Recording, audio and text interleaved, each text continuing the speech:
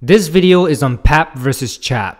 There are two general methods that are used by a point-to-point protocol for authentication, PAP and CHAP. Password authentication protocol is old and isn't really used anymore except on legacy systems. PAP has a weak authentication method because no encryption method is utilized, which means all information delivered is in clear text. And it utilizes only two-step process to verify identity of a client. Challenge Handshake Authentication Protocol is the new standard for delivering credentials over the network. It uses an encrypted challenge and a three-way arrangement.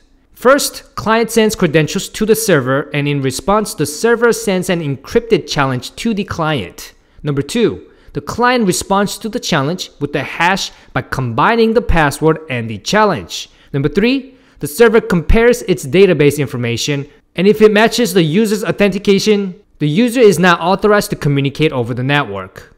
The challenge and response mechanism happens multiple times during the connection without the user being aware of it. PAP authentication only requests at the initial time of establishing the link, while CHAP can do it multiple times. They could do it at the initial and after establishing a link. This means it can do repeated mid-session authentication.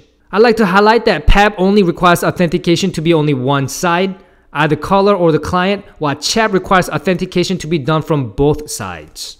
Which is the reason why CHAP is the new standard for authentication.